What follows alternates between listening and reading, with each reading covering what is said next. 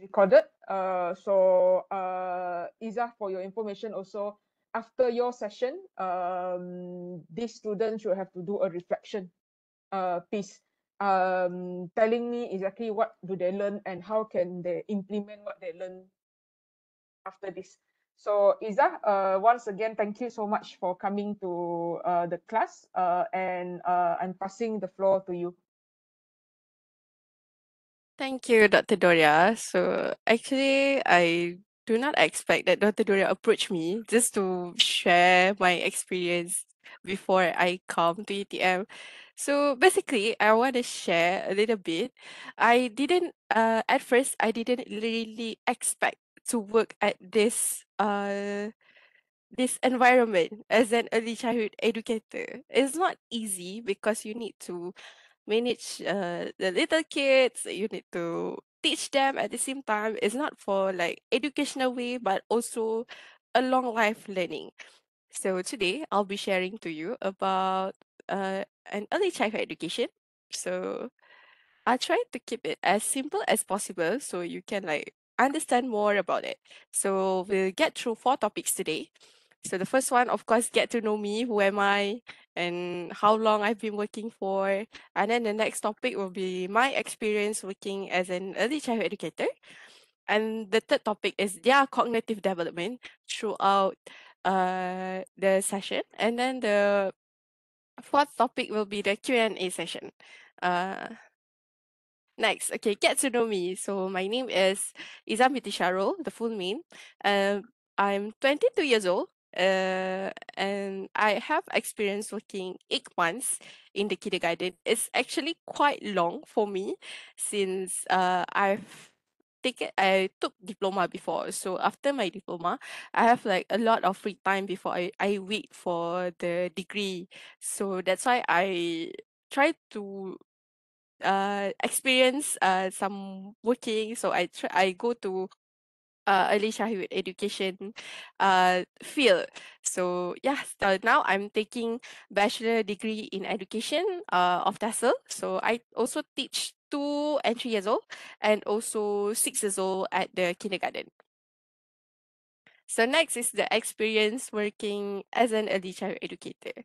So before we get into the topics that we will learn. So we will learn first about the kindergarten background itself. So the kindergarten name is the Garden Johor Jaya. So the operation hours will be 8 a.m. until 6:30 p.m. It includes the edu care time, and of course you can Facebook it. The Garden Edu Care Johor Jaya. You can search it on Facebook. There's a lot of the activities and it's fun thing to just search it. Okay, so the kindergarten normally is called 2 years old. It depends. So 2 years old, it depends when the kids can walk. They can. It's okay if they are not free diapers. It's okay. So we just take it, but as long as they can walk until 6 years old, and then the school time is 8 a.m. until 12:30 p.m. So let's see for their timetable for 2 and 3 years old. So for 2 and 3 years old, as you can see here, there's a messy play, practical life, gross motor skills, sensory, character building. This is the subjects that I would like to focus on because just like Dr. Doria said, not uh I think the early childhood education is not being exposed to all the parents. Actually, early childhood education is very important for the kids to develop their skills at the early ages. So when I work there, I can see that there's a lot of skills that we actually don't know that is important to the kids. That is actually important for them to them develop their even how to hold a pencil also. There's skills they need to master before they can hold a pencil and they can write it nicely. So we will look at one by one. So the first subject that I would like to focus on is messy play. So actually, what is messy play? Messy play is allowing the children to make a mess so they can use their senses in a logical and educational way. So since the kids they are naturally curious, and messy play can engage with their senses at the development level that is appropriate for them. So they learn foundational cognitive principle as they exercise motor skills, language skills, and social skills. So there's a few example for the messy play, such as jelly smashing, ice, flour, and sand. So okay, I'll show you the picture. So this is the few pictures. So the first picture, the boy is playing with the sand. It is good actually for them because some kids actually they are quite disgust with sands and um even the plants. They feel like it's quite disgusting even to even to like touch it, even to see it. They feel like maybe it's quite disgusting. And actually, this messy play is good for them, for they to experience the messy itself, and they can experience the how to say, it's to feel the sand itself, so they will not feel disgust when they play, when they're playing. So next is the jelly smashing. Jelly smashing, they can like smash the jelly, so they can learn their social skills as well. So normally when they are playing the messy play, they will talk to their friends. Oh, this is how the jelly feels like. Or this is, oh, it's so nice. There's a lot of colors of the jelly. So normally we mold the jelly and we put the toys inside it. So they can like smash it and then they can take out the toys, and it's quite fun for them. So they can improve their social skills, they can improve their cognitive level skills to learn more, uh, instead of focusing on the normal education way. We try to make it fun way to learn. So the next is like the normal method play, which is the hand painting. So they can like we give them a paper, they can paste their hands so they can see like a lot of colors. They can learn the colors as well. They can see their shape of hands. So it's quite good for them actually. A messy play is quite important. So next is practical life. Practical life is an activities of everyday life that they involve uh, in their daily life. And the child observes these activities in the environment and gains knowledge through the real experience on how to accomplish life skills in purposeful way. Practical life activities also help to give the child a sense of being and belonging, established through participation in daily life with us. So, for example, for practical life, as cooking, washing dishes, hang the clothes, and tie shoes. Maybe for adult like us, we feel like, oh, it's such like it's an easy skills to accomplish. But for the little kids, for 2 and 3 years old, uh, it's actually important to them. We teach them how to help in their daily life purpose. Maybe like stacking the chair, cooking, maybe like cooking a simple dishes. They can wash their Tupperware after they eat. They can hang the clothes. They can tie the shoes. They can keep their shoes at the right place. It's actually important for a lifelong learning.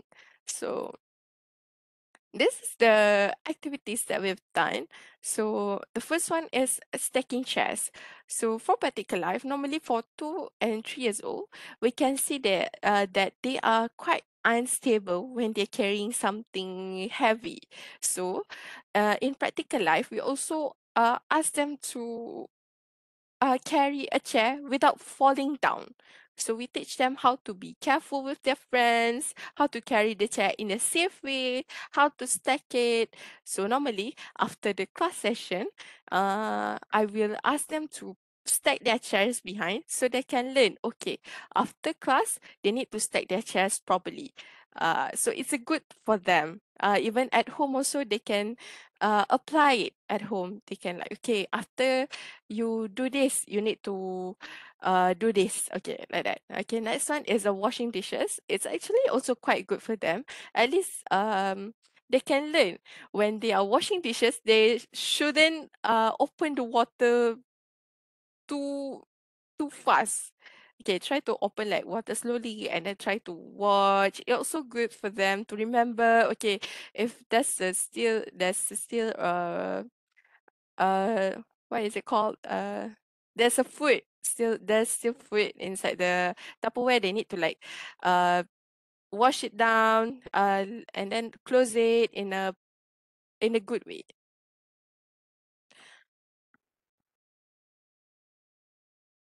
Sorry. Okay, next one is the gross motor skills. So the gross motor skills meaning is the movement that involve in the coordination of the arms, legs, and other large body parts and movement. And it is important for young children to practice as they develop because it helps the children learn how to coordinate and control their body movement. So example, running, crawling, swimming, and hopping. It's actually an experience. I I feel that actually jumping is something that the children know how to do it. But when I worked there, I found that there's the one or two kids that actually cannot jump from one place to one place uh, by not falling down. Actually, jumping is also an important skills for them. So I found that there are few kids that I cannot jump properly. So is the gross motor skills is actually good for them since we ask them to hop from the one hula hoop to one hula hoop without falling down, and then we ask them to walk in a straight line because I know it sounds quite funny, but there's actually a kids who cannot walk in a straight line. Believe or not, it's like there's actually a kids who cannot walk in a straight line. So we as a we as a teachers, we need to guide them how to walk in a straight line, how to run and then suddenly stop. We need to teach them how to hop from one place to one place without falling down. This is what we want from the kids, without having themselves bleeding or something like that. So we as a teacher, we need to like guide them one by one. Maybe for the like first few months, they cannot accomplish that, but in the end, you can see that they are improving, little by little. So it's actually good for them. Even walk on the bench also. There's some kids actually almost fall, but we managed to catch the kids. But yeah, it's quite funny actually to see them like walking, something like that. Okay, next is sensory play. So sensory play, sensory play, the meaning is developing fine motor skills through tactical play. And it's supporting brain development, enhancing memory, complex tasks, and problem solving. So the example is holding pencils, playing with Lego and flowers. So sensory we normally include the play with five senses. You can touch, you can see, you can smell, and all of it. Again, one of the play that are very interesting is marshmallow, and actually some of the kids don't even know what is marshmallow. So we give them the marshmallow. The marshmallow feel like very squishy, right? Squishy and very soft, and it smell nice. So some of the kids like to play like squish the marshmallow. So it's good for their brain development. So they can hold the marshmallow. They say, "Oh, this is what marshmallow feels like. It's so soft. It's so squishy, and it smells so nice." So it's a good for their brain development. They can distinguish their senses one by one. So next is this is the fun, the best play, which is imaginative play. So since the kids they have a lot of imaginative imaginative. They are very, they like to think, what if I become this? What if I become that? So imaginative play can help them to make believe at, as it sometimes referred to, occurs and a child role play experience of interest. So such as playing schools with their toys, and it's actually good for their social skills and language skills. I'm sorry, there's a uh typo there. I'm sorry. So one of the example is role play as a chef. So we actually did that. See, they role play as a carpenter, they role play as an animal, they also role play as a doctor. It's actually good for their social skills because they will play, okay, normally I will say, okay, what is the sound of cow? Okay, try to act like a cow, how the cow looks like. So we will play like some of the videos first to see, to let them see what's the animals look like in a real life. And then for the and then the kids were like, oh, that's how the cow will walk. And then they will walk like a cow and then sound like a cow. So it's quite cute and very nice to have them play like that. Okay, and then like for the doctor, one will act as a patient and one will act like a doctor. And then the doctor will say, oh, uh where are you? Where did you get this sick? Okay, I want to check you. How do you feel today? So, oh, this is the one thing that I almost forgot to say. Actually, this kindergarten is an international kindergarten. So there's a lot of so the majority of the students is actually Chinese. There's also Japanese, there's also from Korea. So uh to be honest, I'm the only one Malay who's in the kindergarten. I'm the only one Malay teacher there, and there's no Malay students in the kindergarten. So it's quite challenging for me because normally the kids, they're still learning a new language, which is English. So I try to learn a little bit Chinese. That's why I require maybe from 1 until 10, I can speak like around 4 to 5 Chinese, something like that. Um, so it's actually quite important where you can use two languages when you are teaching them. The first one, normally I will talk to them in English. After that, I will translate. If they don't really understand, I will try to talk with them in Chinese. So normally all the kids here can understand and can try to speak back in English very well. Even though they are only 2 and 3 years old, they can understand it really, really well. It's actually a good practice also for them to develop their new languages instead of the mother tongue. So next is the character building. Character building is also important to help the kids to become responsible, courageous, honest, and kind human being. Because we want the kids to have a good character in their life and to build the good habits.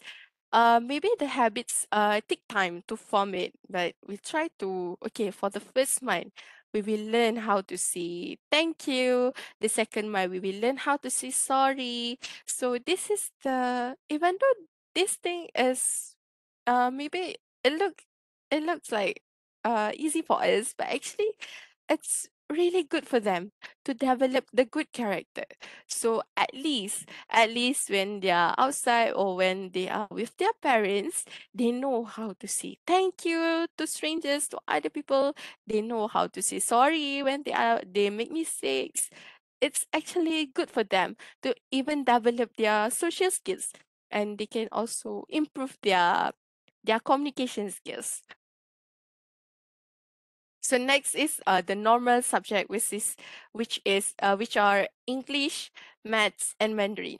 So instead of we use the old method, which is paper and pencil, so this kindergarten really want us, as a teacher, or they really want us to develop a fun activity for them instead of just sit down and then just write, just like um the old method. They want a new method, 21st century learning. So the example is we go outdoor to find, okay, for example, we okay, for this week we will learn the letter uh L maybe. And then we go outside, the outdoor. What are the things that is start with L? So such as leaves. So so they collect the leaves. So it is good actually for them. So they are not like feel sleepy and they will not bored with the class. Okay, we try also tracing using beans and flour. So this is the few activities. So they will trace the letter D on the flower. So it's fun for them. It's also actually a sensory skills where they also can feel the flower itself. So next is hair. So I try to find something that is very fun. So do that and then pasting the beans on the H letter so we can see how they improving one by one. It's very fun actually to teach them. So next is for 6 years old. So for 6 years old, because they almost go to the primary school, we actually focus more on their educational things instead of like playing. But we still let them play, but not like as much as 2 and 3 years old. So this is the timetable for 6 years old. So yeah, for Monday until Thursday, we will put the educational thing on Monday and Thursday. And for Friday, we actually didn't let them we let them to be free on that day. Instead of teach, we will do like arts, we will dancing, moving around instead of like sitting. So next is for 6 years old, they have language skills. So language skills, it supports the ability of your children to communicate and express and understand the feelings. And it also support your child's thinking ability and helps them to develop and maintains relationship with their friends, or even with their parents. So this is the video.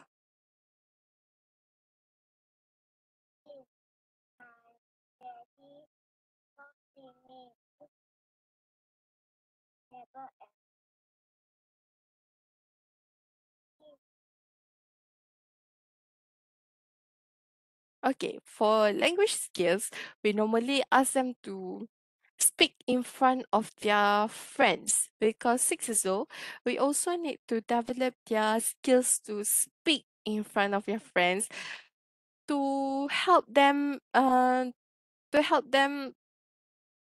make them what is it called? Okay, it's okay. I forgot. Okay, it's also can yeah, confident. Thank you, doctor. To help them being confident with themselves, to and then to remove their stage fright. Even okay, until now, even we are already old, some of the like adults also still have this stage fright. So we actually ask them to practice more on their confidence, talk in front of their friends, and then they will draw, they will speak, they will explain to them. It's also good for communication skills and also their social skills.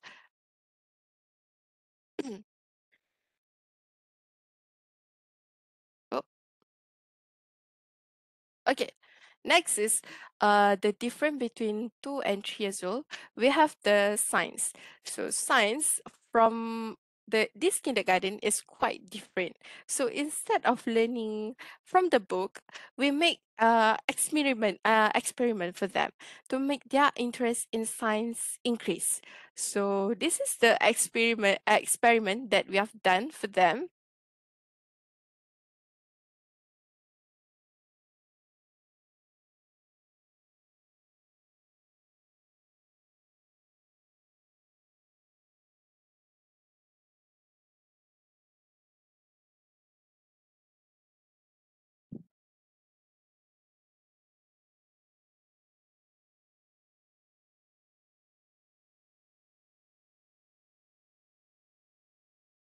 Is it a video?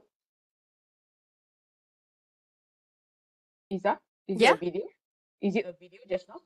yeah, it's a video. Oh, Is it okay, because lagging? it's lag. Yeah. So, what is the video about? Okay, the video is about an experiment, a magic milk experiment, where there's milk and we put a food coloring on the milk, and the students must put the soap on the food coloring, and the food coloring will spread throughout the milk. So it's actually a good experiment. They can like observe it on how the color will spread on the milk. So it's kind of developed their curiosity during the experiment itself. It's actually good. I really like when the kindergarten itself asks us to like do experiment instead of like write on the book and then learn like something you cannot see or you cannot do the experiment. So yeah, and then all the subjects for 6 years old is the same as the 2 and 3 years old, such as imaginative play, practical life, and so on. So I will not like repeat the same things over and over again. So yeah, let's move to topic 3, which is their cognitive development for 2, 3, and 6 years old. So, as you know, what is cognitive development? So, cognitive development in early childhood education refers to the intellectual growth and acquisition of knowledge and skills during the early years of a child's life, typically from birth to around 8 years old. So, it involves the development of cognitive process such as attention, memory, problem solving, language, and logical thinking. So during these periods, which means during the kindergarten period, children experience a rapid brain development and are highly receptive to learning. So in early childhood education programs and activities play a crucial role in supporting and promoting their cognitive development. So uh, it is important for parents to send their kids, their children, to a correct kindergarten who teach them their all the skills that they need to learn, such as the practical life skills, imaginative learning skills. So it's important for them to develop their cognitive process. Uh, Next, these are the few key aspects of cognitive development in early childhood education that I've found during the day I teach before. So the first one is sensory motor stage, which is in the first 2 years. Children primarily learn through their senses and motor activities, such as sensory and gross motor skills. So that is why the sensory skills and the gross motor skills is very important to them for them to develop in the sensory motor stage. So next is pre-operational stage. So at this stage, during age 2 and 7, the child needs to concrete physical situation, which means objects are classified in simple ways based on their important features, as the child is not able to conceptualize abstractly. And then next is a benefit of cognitive development that I found during as an early child educator during at that time. So the benefits, the first one is it's promote life term learning. So as I mentioned before, uh, such as practical life play. So it promotes a long-term learning, how to tie shoes, how to hang your clothes. So learning, uh, so as we all know, is actually learning is a lifelong process. So cognitive learning encourages students to take a hands-on approach to learning, which will help them make improvement decision later in life by studying all the pros and cons. So they will know what is good for them, what is bad for them. So that's why we also have the language skills, something like that. So next one is improve their confidence. So, with deeper comprehension skills and more knowledge, children can approach life with greater enthusiasm and confidence, helping them to be successful in all their endeavors. So, I'll take one example, such as language skills.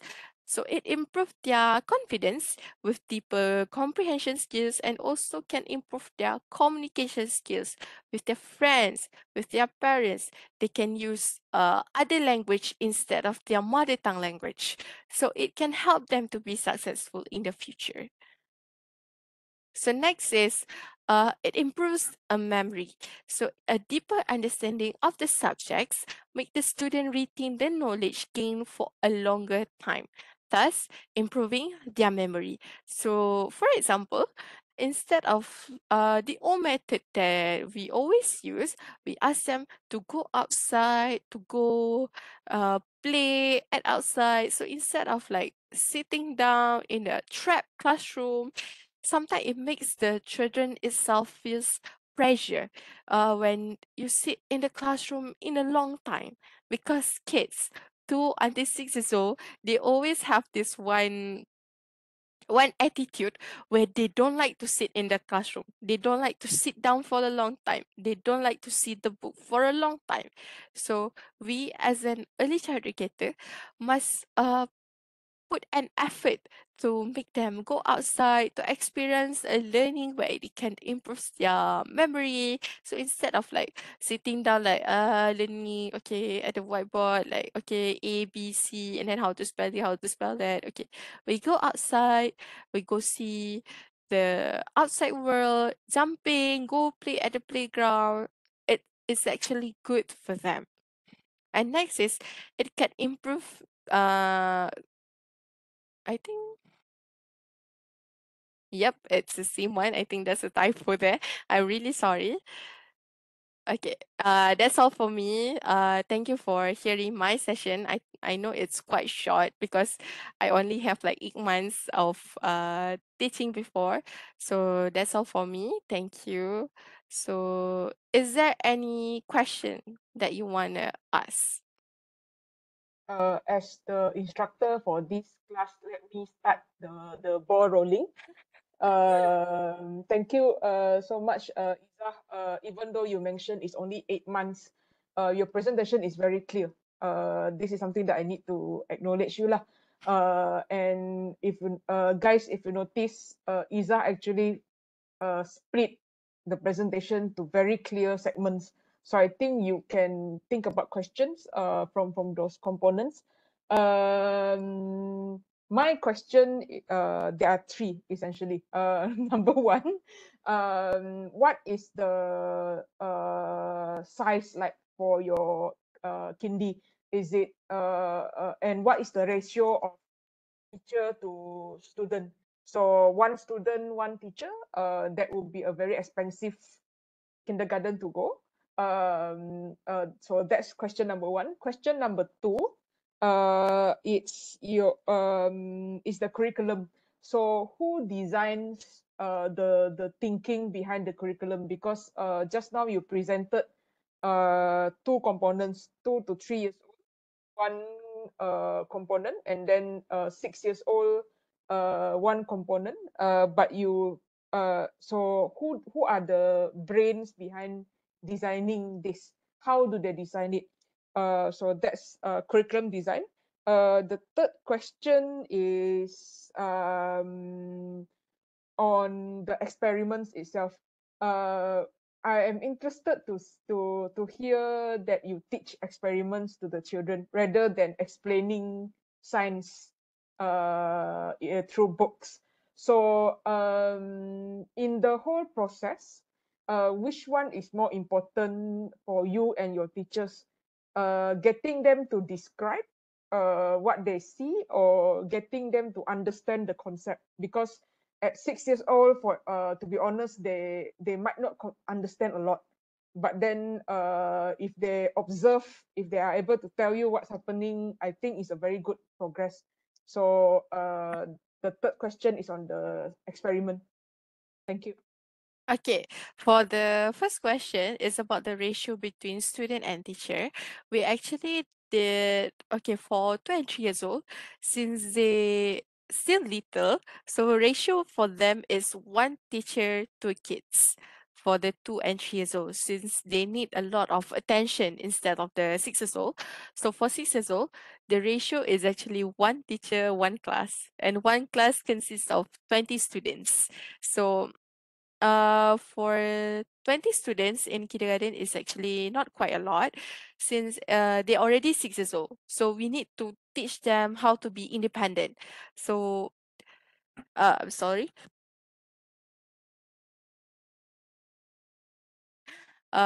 So for the 2 and 3 years old, also for my answer is 2 and 3 years old, the ratio between the teacher and the students is 1 to 2 or 1 to 3, and the for 6 years old is for one teacher to 20 students.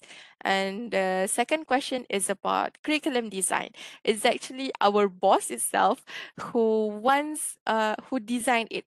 So we only need to make activity throughout the learning session. So our boss itself, he want to have a fun learning way kindergarten. So we need to meet the requirement as a teacher. So we teacher itself need to be very, very creative with our activity. Instead of like I said before, instead of like sitting down, the boss itself want us to like go go outside, touch the grass, something like that. So yeah, actually the brain is our boss itself, and us as a teacher, we need to be creative on how to teach them, how to make them uh remember everything when they learn. The next one is about science experiment. How to say, we actually don't really want them to understand the concept behind it, because if they learn the concept, it will be like, oh, too much for them. So we actually want them to observe it. uh what happened, okay, if we actually want them to observe and describe what they see. It also can improve their communication skills throughout the science. Basically, we want them to like, okay, one of the experiment we have done is a volcano experiment where we mix a vinegar and a baking soda. So they can see that there's an eruption if we mix vinegar and baking soda. So we want them to observe it. Oh, if we mix the vinegar and the baking soda, it will become like this. uh I am pretty sure they are very curious, so I will ask them to Google it at home. So no lah. So normally we as a teacher will explain it a little bit. So vinegar is an acidic, and then the baking soda is a alkali. So if you like mix it together, it will like boom. So don't do that at your house. It will like mess your kitchen or itself. So we want them to describe what they see.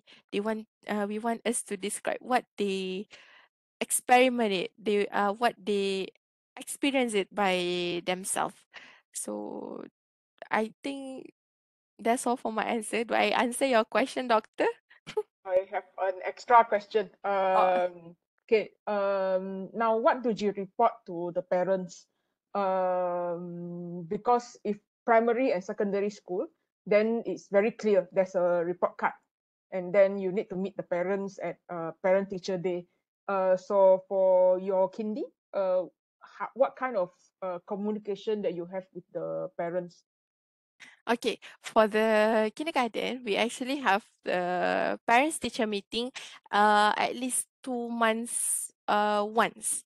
So every 2 months we will call their parents and we will tell them about their improvements, and then their what they need to improve, what they need to like bring or something like that. So every 2 months we actually will talk with their parents about themselves lah. So if the face to face meeting with the parents, we will done it for at the end of the school session. It's actually around October or November. I didn't get experience that because I already come to UTM. So yeah.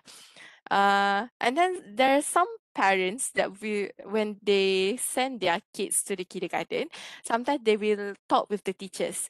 They will like, teacher, how do I let the kid like that? So okay, we as a teacher also give an advice or how to do like that. So normally in a daily life also, we get to report to the parents itself. So instead of like 2 months or like 6 months or whatever, we actually did talk to the parents every day when they send their kids to the kindergarten every day.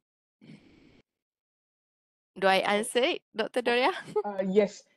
Before I ask more question, Legion, you have a question? Nice to meet you, Izzah. I want to know, children become 6 years old, they will go to primary school. And for little children, when they go into primary school, they will face new environment and a new challenge. They will feel anxious.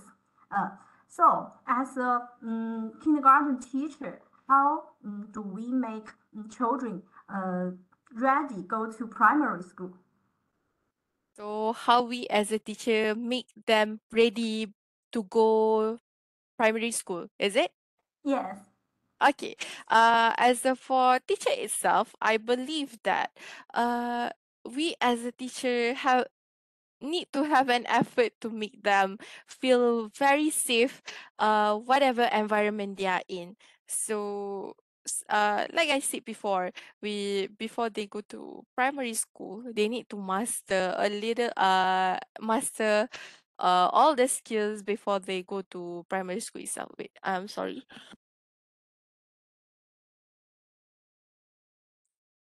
So uh me as a educator, maybe I will like mm, maybe help them because even though when we teach a 6 years old, we really ask them to feel how to say we will teach them how to feel safe in every environment, how to not feel anxious with every environment. So we will say, okay, before they go to primary school, we also like always talk, okay, when you go to primary school, you need to be independent with yourself, you need to like be with your own self because the teacher will not be there for you all the time. We will actually talk to them uh slowly. It's not like we really like push them, okay, go to primary school, you need to learn this, you need to learn this, you need to learn that. Actually, no, we as a teacher itself need to approach them a little by little. So we I so as far as I know, all the kids at this kindergarten when they go to primary school, luckily they are not like feel really anxious when they are at the environment itself, because this company also actually have an international school. It's like a homeschool for the kids who want to like go to primary school. Is in private primary school. So normally the kids will not go to the government primary school because government and private primary school is quite different. So uh to maintain their attitude and something like that, to maintain their how to say, mm, that's okay. To maintain them to not be anxious, we actually ask them to go to.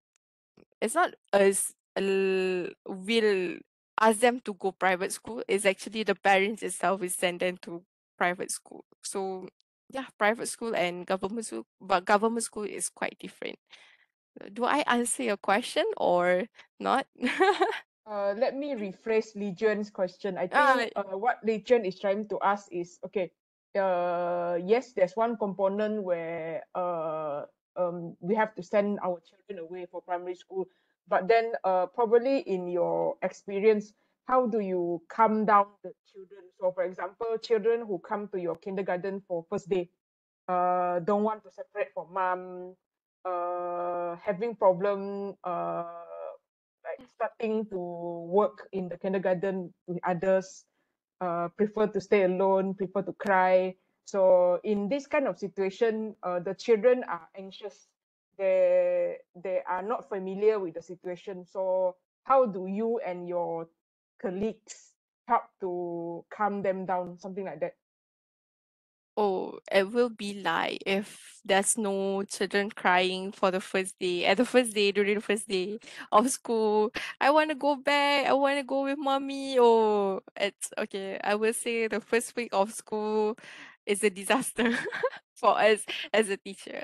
So normally, how we help them to calm them is let them be for a while. If they want to cry, okay, let them be for a while. Maybe they want to like let out their emotion by crying. We will not try to like stop them or anything.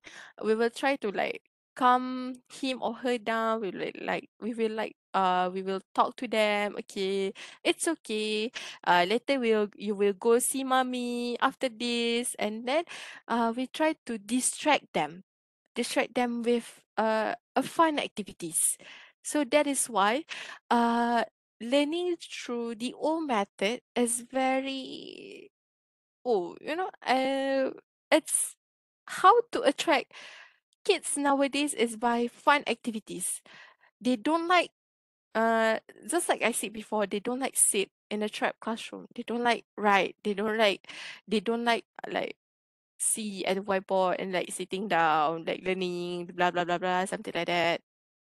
So we will attract them by like, okay, for the first day we go to playground to have fun. So they will know to remove their anxiousness. They will know when they come to school, the teacher will uh let them play in let them play while learning instead of learning from morning to afternoon. So we will let them to remove the anxiousness lah. That's how me and my colleague do that. So yeah. Okay. Dichen, hopefully that answer your question. Because your question has two components. Component one is the anxious feeling. Component two is the primary school element. Because anxiousness can happen anywhere. Yeah. Yeah. Do you have anything to add? Anything to? Sorry.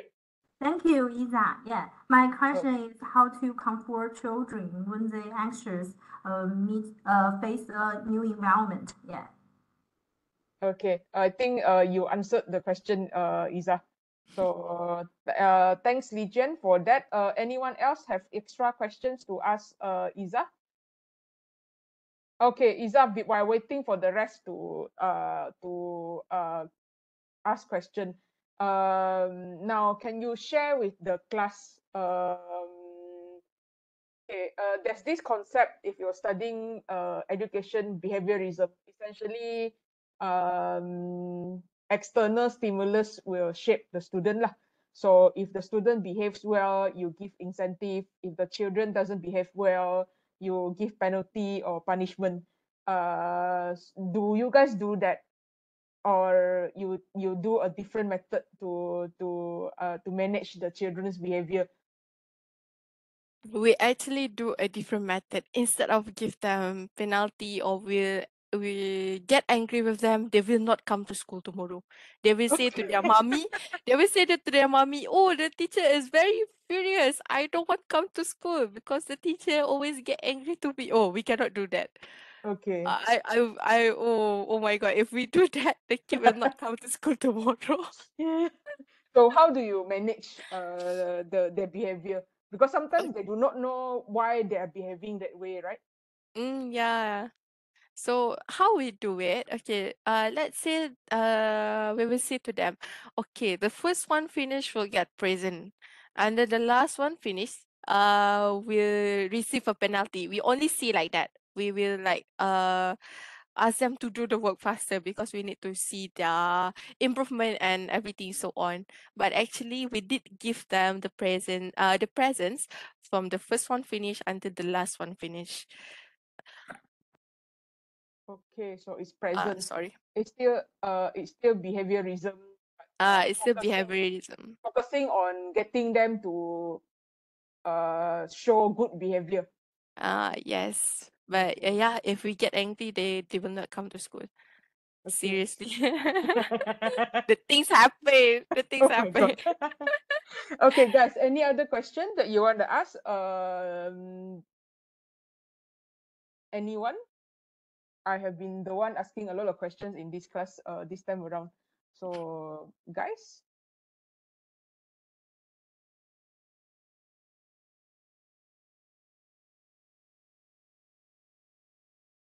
Okay, in that case, let me ask the final question before we close our session.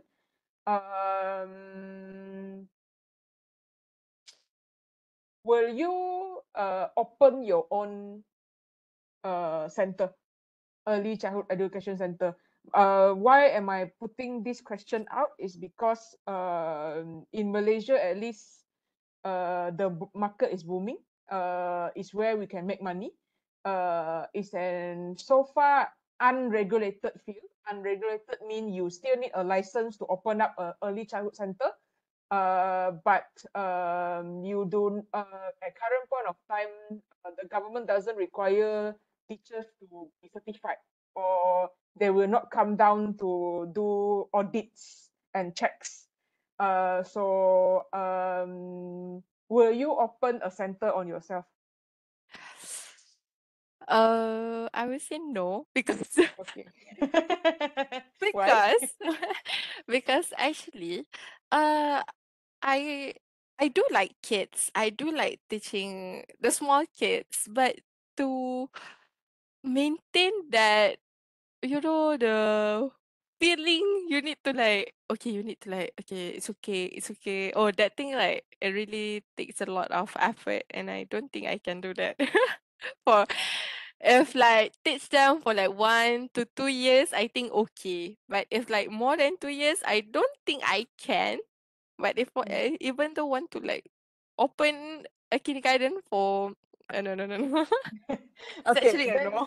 then the question on your boss, because your boss operates the center, is he passionate towards the field, or he is trained in the field? Because you don't come into early childhood market without having an interest, at least. Yeah. Before this, I talked to my boss before, and he said that he's very passionate with the kids. And I can see that he always come to the kindergarten and play with the kid. Even though he's a boss, he likes to play, he likes to like do the activities with the kids, even though there's no lesson plan at all. He can think and activities like just like click like that. He can like, oh, I can say like, oh, he's very, very good boss where he can show passionate teaching towards the kids, and it's actually not easy, even like for uh I actually I can say this like, okay, actually during working there for 8 months, there's a lot of teacher who come and then like left, come Mm-hmm. for one day and then left. They don't have that passion to teach. For teaching little kids, you need to have two passion. The first one, you need to have passion in teaching. The second one, you need to have a lot of patience when dealing with the little kids, because their emotion is like, we never know what will happen next. Mm-hmm. Mm. So I would Okay. say like I really, really respect my boss because he really passionate. He can control the whole class with 2 and 3 years old alone. So it's Mm. actually a hard thing to do to Mm. for us. Yeah. Okay, I saw one question in the chat function, Izzah, Mm, from Flora. mm, Yes, Yeah, Flora, are you here? yes, doctor. I have a question about the children's attention. maybe some children in the early childhood they like to talking and very active and in attention in the class. So I don't know how to improve these students' attention. Yeah, thank you, Izzah. Yeah, welcome. So actually, how to spell my name is Zach, not S. So just correcting them. Z, not S, right? Yeah, it's okay. So, uh, there's actually some of the students that are not like really hyperactive, but some of them are hyperactive. So there are two ways of how to improve their attention in the class. So the first one, if the students we can see that they are hyperactive, we will ask them to jump at the trampoline for like 20 to 30 minutes to let their energy out, because the hyperactive students and the normal students have the different level of energy. So so how to improve their so how to improve their attention is when the hyperactive students, we ask them to jump or run whatever you want to do for 20 minutes. Just do whatever you want, let out your energy. If for normal students, normally they can give their attention, full attention during the class. But as I said before, how to let them have a full attention is not sit at the class all the time. Bring out them, go to the field, go to the playground, go to see. Okay, at the kindergarten, we have a smart board where they can touch the TV. So we will bring them to go there as well to improve their attention during the class. So for hyperactive students, just now we ask them to run or jumping or whatever you want for 20 minutes. Then when he's already tired, he can give attention during the class. So from experience, actually, I take care one of hyperactive students in the class. So if you didn't let the hyperactive students to bring out their energy, they will disturb the other kids in the class. So basically, all the kids inside the class all already lost attention because of that one particular kid. So how to do is, yeah, just like bring them go out instead of sit in the class. That's all. Do I answer your question? Yeah, yeah. Let them to run or to jump to release their energy. Yeah. Yes. You- Thank you very much. Okay, Izzah, I'm closing the session soon, but then just one more question from me. Yeah. Okay. Because you mentioned hyperactivity, meaning it may be a condition, a learning condition. I'm not familiar with this area. Does your kindergarten do diagnostic assessment, meaning okay, you notice this children is learning in a different way, or you notice this child has difficulties writing words or numbers in the correct way. So when you guys had noticed this kind of patterns, do you do tests to determine what kind of learning abilities or the disabilities that they have, or you only report to the parents? Okay, when we see quite different kids from the other normal kids, we will first we will report to the parents first. So actually the speech delay, the writing delay, the hyperactive is actually normal for kids. We cannot see them as a different from the others, but maybe the method of our teaching must different from the others. So first we will report to them, and the parents itself must bring them go to see a child expert, and then they will send the report to our kindergarten, so we ourselves as a teacher, we can do a different activity instead of the normal one. So like I said before, for hyperactive students, we will ask them to go around, jumping around whatsoever. For speech delay kids, we will ask them to slowly speak instead of we ask them to like go boom speak. No, we will like, okay, slowly speak. Okay, what is this? Apple, something like that. So at our kindergarten only train them. We don't diagnose them with the the thing lah, the hyperactive thing and the speech delay thing. We only like report, and then we get the report from the hospital. Then we will do a different activity for them and different way of teaching to them. Okay. Mm. I was about to close the session. There's two more Oh, questions question. coming in. I think, yeah, guys. Do you mind if you answer these questions? If I can answer, then I will answer. Okay, go I ahead. try to answer. Yu Jie, are you here? Zhang Yu Yes, Jie. okay. Yeah, Yes, can you okay. ask the question directly? Yu Jie? Sorry. No, Would it's you okay. want? I will read it. Okay. It's okay. Yeah, yeah. If the children's language development is relatively slow, therefore he does not like to talk, nor does he like to play with children. How can we guide him in this situation? For example, how to help him develop language skills, how to help him improve his social skills. Okay, so thank you for the question. It's actually a good question. Uh, so normally the kids who don't really like to talk or don't really like to play is because they always speak in their mother tongue language. They don't really have exposure to English language. So how do we guide them in this situation? So first we will approach them in their mother tongue language. So as for Chinese, we will speak Mandarin to them. We will ask them like why, what happened. So we need to have this slow pace with the children instead of the fast pace.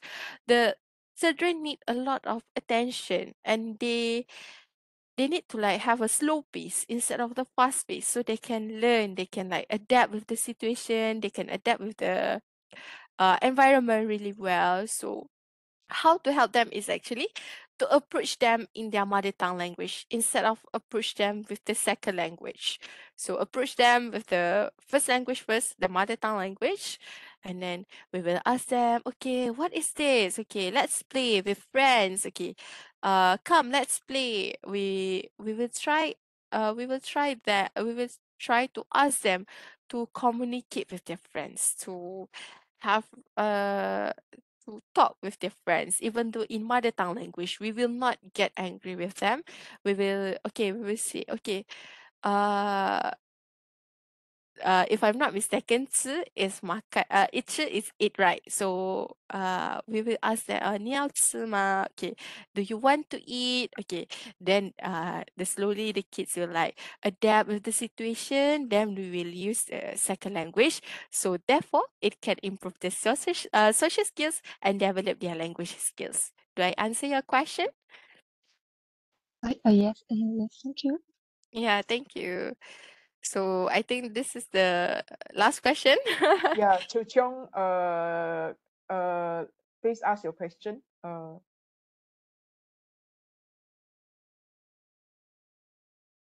Chiu Cheong. Hello. Yeah. Yeah.